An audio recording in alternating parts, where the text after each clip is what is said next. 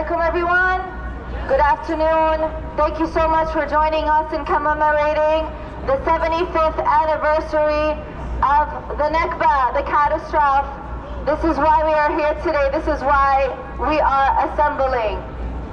It's been 75 years, but we will never forget and never forgive those who gave up our land and those who continue to actively displace us. My name is Fatin Joya, and I am from Al-Auda Palestine Right to Return Coalition. And I am here with several organizations that have co-endorsed this action, who will be joining us and saying a few words.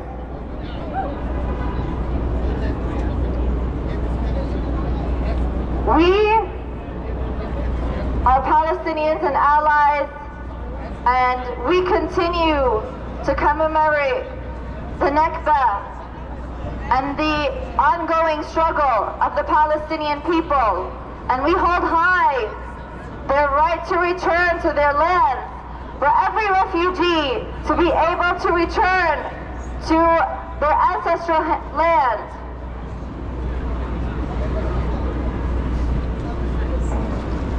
And we will continue to assemble year after year, and as long as it takes, to hold high the people's right to their land, to live freely, and to be able to return to their original homes, wherever that may be.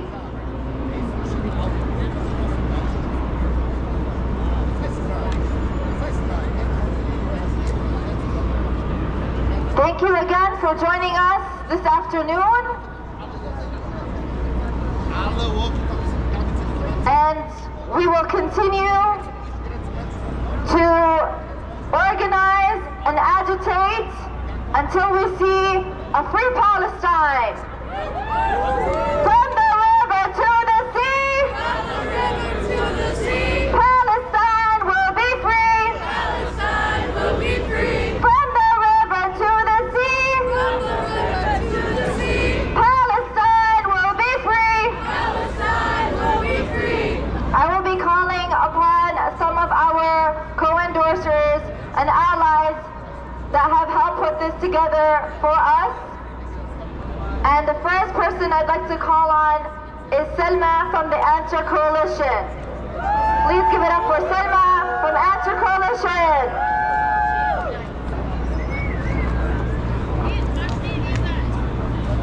Thanks. Assalamu alaikum, everyone. My name is Salma. I'm an organizer with the Answer Coalition. Thank you, everyone. 75 years ago, the leaders of the Zionist movement said that Palestinians are going to grow up and that Palestinians are going to move on and forget. But we know that that's not true, right? They thought that the new generation of Palestinians would grow up and that they would forget. But all of us here today are a testament of the fact that that is not true. Today, people all over the world gather to show their solidarity with the Palestinian struggle. We remember 75 years of ethnic cleansing by the Zionist occupation, enabled by their imperialist champions, enabled by this very country that sends billions of dollars to Israel every year. We know that where there is injustice, there will always be resistance. And we will continue to uplift the Palestinian struggle everywhere that we go and every chance that we get. I know that us Arabs celebrated Mother's Day a while ago back in March, but I want to recognize all the Palestinian moms and grandmas today who keep the memory of the Nakba and of the resistance alive, who name their children after Palestinian villages, who know that their children are going to continue the fight, right, and they're going to fight for their right to return. Israel has been attacking Gaza over the last week. More than 30 people have already been killed. An entire family was wiped out. 3 children were murdered during the recent attacks. But we know that children in Gaza struggle to survive every single day, regardless of whether or not an attack is launched by the occupation. Israel controls who and what is allowed to enter Gaza. This means that essential goods like food and medicine cannot enter. The occupation is strangling Palestinians in every imaginable way. We've witnessed Israeli Zionists come out and protest over these last few months, protesting against the current government. They've been calling for democracy after Netanyahu filed the Minister of Defense. but we know that there can be no democracy in an apartheid system, right? We know that.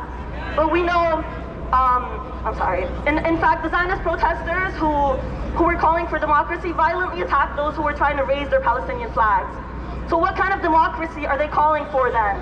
Every single Israeli government that has existed over the last 75 years was committed to the ethnic cleansing of Palestinians, and that's not a democracy, right? It's been an apartheid state from its inception, and we will not be confused by these shallow calls for democracy. We know that there can be no justice. There can be no justice on stolen land. And we have a duty as people living in the US to fight back against Zionism, to call out America's endless support of Israel, and we do not do so by appealing to the morality of the American government, right? We won't beg the American government to recognize what's happening in Palestine, to recognize the genocide against Palestinians. We know that empire does not have a conscience. They know what they're doing. War is profitable for them. The US sends billions to Israel because they see it as an investment.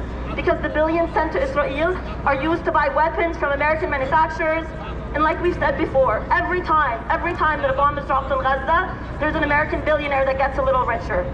Billions of dollars are sent to Israel, while people in this country sleep on the streets. Our duty then is to organize the working class people in this country, to make it very clear that America's commitment to war is at odds with our own struggle for housing and for healthcare. The liberation of the Palestinian people is connected to the liberation of Palestinian people everywhere. And we have a common enemy, and so we must have a common strategy to defeat that enemy, to defeat imperialism and to defeat capitalism. We owe it to ourselves, we owe it to our ancestors to learn from the African struggles for liberation that express solidarity with Palestine, to learn from Cuba, who sends doctors every year to Palestine and who brings doctors from Palestine to train them in Cuba. Right? We have to learn from the Black Panthers who connected the liberation for Black lives to the liberation of Black lives to the liberation of Palestinian lives. Our struggles are connected, and we're going to struggle alongside one another until Palestine is free. So please join me in saying, long live the Palestinian resistance. Long live the Palestinian resistance. Long live the Palestinian resistance. Long live the Palestinian resistance. Long live the Palestinian resistance. Sorry, I almost fell there. Long live the Palestinian resistance. Long live the Palestinian resistance. Thank you, everyone. Thank you, Selma, for Answer Coalition. From the river to the sea. From the river to the sea. Palestine will be free. Palestine will be free. From the river to the sea. From the river to the sea. Palestine will be free. Palestine will be free. Long live the Intifada. Long live the Intifada. Intifada, Intifada. Intifada, Intifada. Long live the Intifada. Long live the Intifada. Intifada, Intifada. Intifada, Intifada. Free, free Palestine. Free, free Palestine. Free, free Palestine. Free, free Palestine. Long live Palestine. Long live Palestine. Long live Palestine. Long live Palestine. We're getting ready to welcome our next speaker, but I did want to acknowledge those organizations that have co-endorsed and organized this together.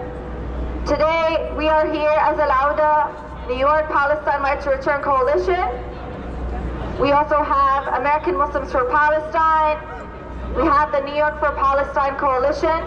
We have Fordham, Students for Justice in Palestine. Thank you. We have Brooklyn College, Student for Justice in Palestine. We have the Palestine Solidarity Alliance of Hunter College. We have the Palestinian Youth Movement. We have ICNA, Council for Social Justice.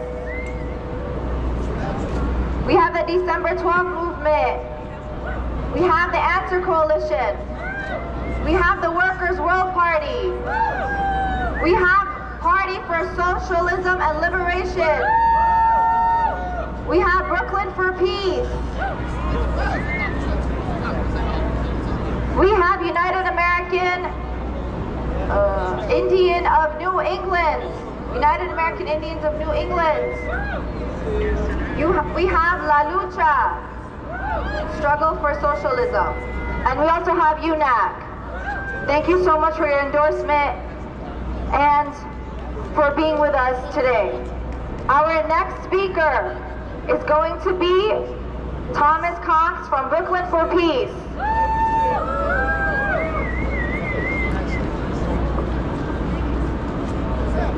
Assalamu alaikum, everyone.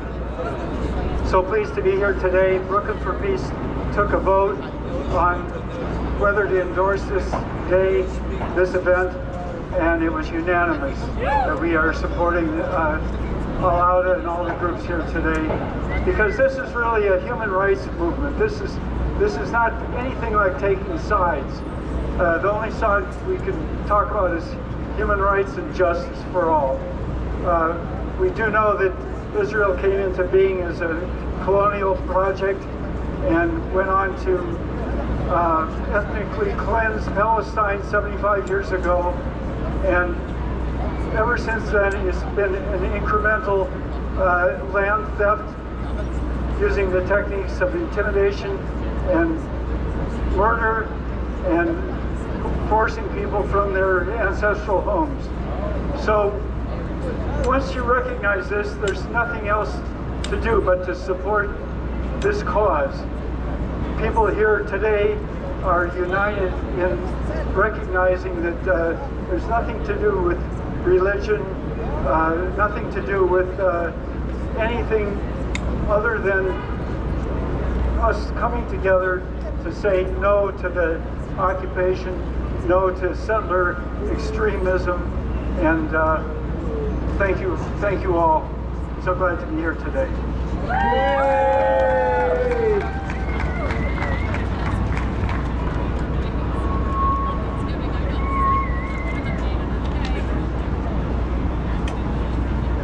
Thank you. Free, free Palestine! Free, free Palestine! Free, free Palestine! Free, free Palestine! Long live Palestine! Long live Palestine! Long live Palestine! Long live Palestine! Viva, viva Palestina! Viva Palestina! Viva, viva Palestina! Viva Palestina! Lucha, lucha Palestina! Lucha Palestina! Lucha, lucha Palestina! Lucha Palestina! What do we want? When do we want it? Now! What do we want? Justice! When do we want it? What do we want? Justice! When do we want it? No justice! No peace! No justice! No peace! No justice! No peace! No justice! No peace! Free, free Palestine! Free, free Palestine! Free, free Palestine! Free, free Palestine! Long live Palestine! Long live Palestine! Long live Palestine! Long live Palestine! All right, everybody, I know we all know what's going on in Gaza right now and what's been going on in Al-Aqsa, so I want us to chant as loud as we can. Hands off Gaza now! Hands off Gaza now! Hands off Gaza now! Hands off Gaza now! Hands off Gaza now! Hands off Gaza now! Hands off Al-Aqsa now! Hands off Al-Aqsa now! Hands off Al-Aqsa now! Hands off Al-Aqsa now! Hands off Al-Aqsa now! Hands off Al-Aqsa now! Free, free Palestine! Free, free Palestine! Free, free Palestine! Free, free Palestine! Free, free Palestine! Free, free Palestine! From New York to Gaza, globalize the Intifada from New York to Gaza, globalize the Intifada from New York to Gaza, globalize the Intifada New York to Gaza, globalize the Intifada New York to Gaza, globalize the Intifada. Free, free Palestine! Free, free Palestine! Free, free Palestine! Free, free Palestine! Free, free Palestine! Free, free Palestine! I know we all know this one. 1, 2, 3, 4. 1, 2, 3, 4. Occupation no more. Occupation no more. 1, 2, 3, 4. 1, 2, 3, 4. Occupation no more.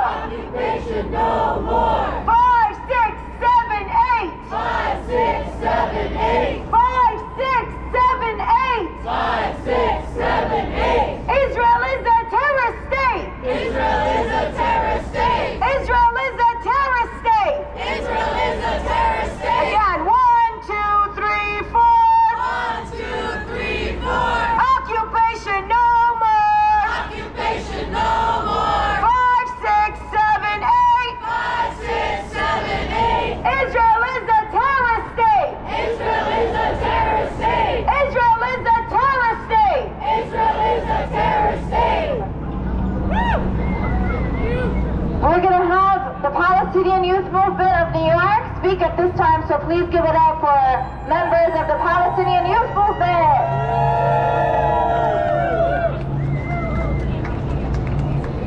Hi everyone.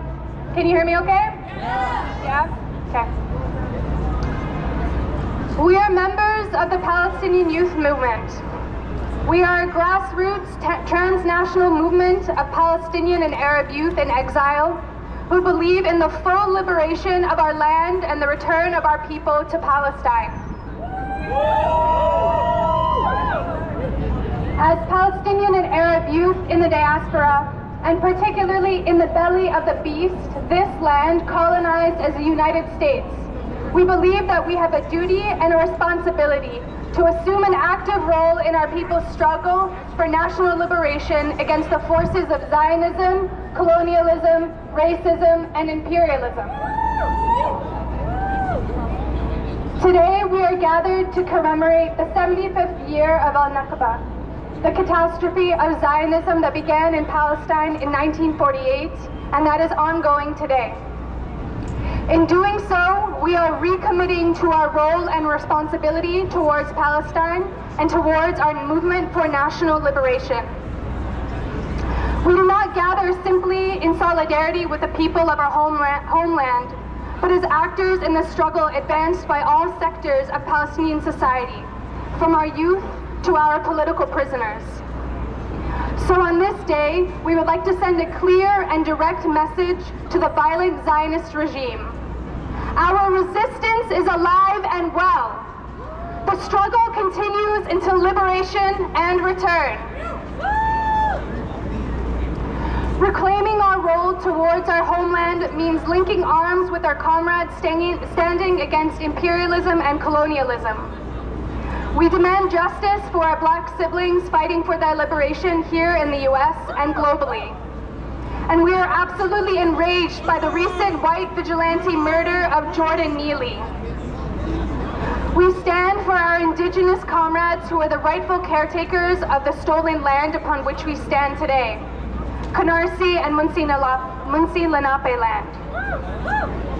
And we stand with our Filipino, Boricua, and Cuban comrades, as well as all other people fighting for self-determination, sovereignty, and dignity against the brutality of US imperialism. Despite ongoing Zionist colonial violence, raids, demolitions, and massacres, our people have shown incredible unity through brave and steadfast resistance. Between the Unity Intifada of 2021 and today's Unity of the Fronts, the Palestinian resistance has not only won countless victories for our struggle, but it also continues to win the hearts of Palestinian masses. Our people's unity has only grown with the growth of our resistance. When our resistance fighters are threatened, such as the example of Odeh Tamimi in Jerusalem, our youth collectively shave their heads to protect his identity. When our martyrs fall, entire university campuses in Palestine stand in mobilization, such as the examples of Jawad and Dafar Rimawi. It is because of our people's resistance that we see greater fragmentations in the Zionist entity than ever before. Today, following the example set by our people, we stand unified in support of their bravery and support of the unquestionable right to resist colonialism and imperialism.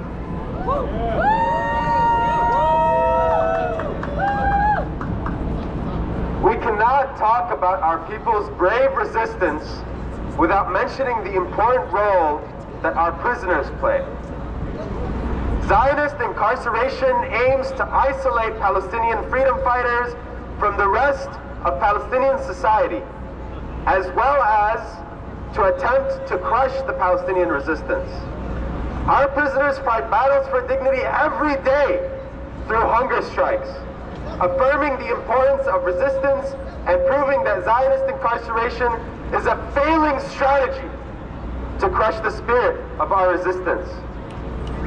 The Zionist entity is aware of this reality. That's why they refuse to release our beloved martyr Khadr Adnan's body, to allow his people and his family to mourn his death. In the last 72 hours, the occupation has relentlessly bombed Gaza. They have targeted civilians and leaders. The occupation bombs Gaza to fragment the resistance. They bomb Gaza to liquidate our collective spirit. They bomb Gaza because the occupation is afraid and weak. But Gaza's message remains clear. The occupation's days are numbered. Palestinians will never submit.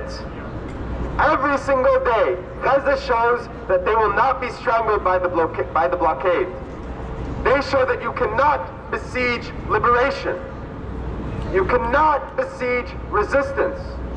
You cannot besiege freedom. Gaza, you have shown us the cost of liberation.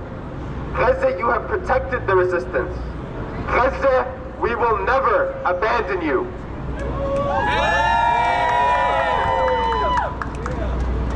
To stand unified with our people's resistance, to increase the fragmentation of the Zionist project, we must remember to be unapologetically opposed to all efforts to normalize with the Zionist enemy. Living in the United States means living in a reality where the taxes you pay every day go towards supporting the ongoing Nakba, the ongoing Zionist murder of Palestinians with impunity. We pay for the bulldozers that level Palestinian homes. We pay for the military technology that Israel uses to steal, destroy, and poison Palestinian water, natural resources, and crops. We pay for all the normalization efforts that allow the occupation and its evils to continue.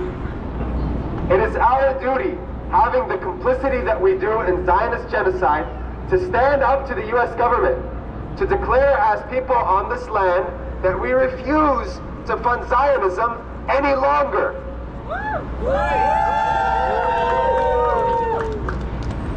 We declare that while our Nakba is ongoing, our people prove every day that it is temporary, because their resistance remains ongoing and will always remain ongoing.